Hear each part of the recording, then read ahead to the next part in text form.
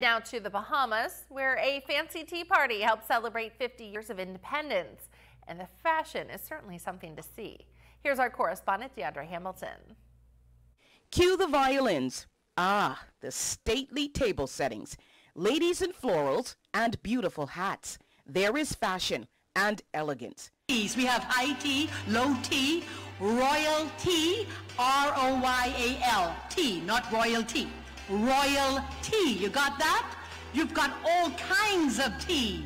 Straying not too far from its British roots, Bahamians still love a grand tea party. This one held on the road to 50. 50 years of Bahamian independence and attended by ladies from all spheres, including the country's first lady, wife of the Prime Minister, Anne-Marie Davis. You have provided us with yet another public platform on which to stand and proudly celebrate and memorialize Bahamian exceptionalism. Please, let us give an applause for Bahamian exceptionalism.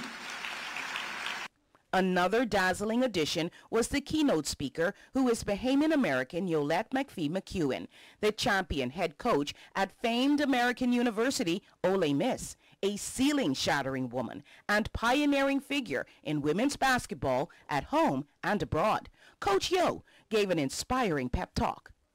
I hope that you use this opportunity to network and collaborate with all the great minds in here. Lift each other up. Fix each other's crowns. Be the change that you would like to see. And most importantly, don't lose hope.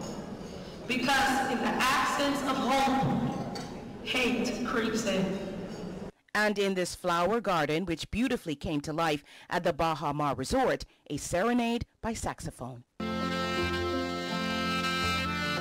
DeAndre Hamilton reporting.